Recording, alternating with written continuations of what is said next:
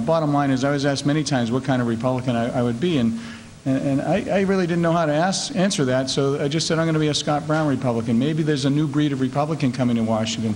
Maybe people finally look at somebody who's not beholden to the special interests of the party and who will look to, just to solve problems. I've always been that way. I've always, you remember, I supported clean elections. I'm a self-imposed term limits person.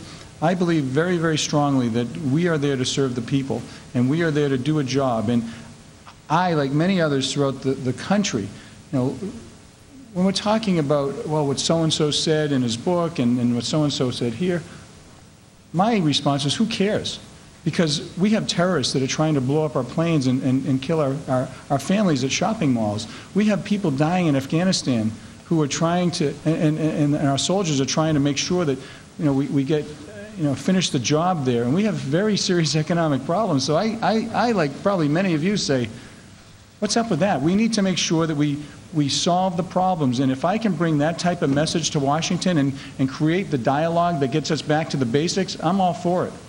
As you know, I've always opened my door for everybody in the State House, regardless of whether I agree with their position or not. And the one thing I have to be honest with you, running throughout the campaign, even people who said they weren't voting for me, the one thing they said is, thank you for running a great campaign. Thank you for making it about the issues. Thank you for not making it negative and bringing it in the gutter. And thank you for always being accessible. I may not have agreed with you, but the information that you gave me was accurate and timely, so I could make a better decision.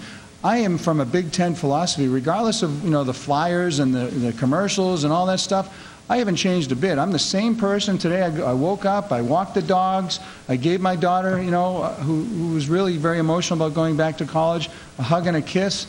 And I'm going to miss her very, very much. So, of course, I'm going to allow people to come in and talk to me. I'm so excited to have that opportunity because I learn more and more and more about the wonderful type of this country. I'm sorry, the wonderful parts of this state. And I'm going to take one more question, Allison.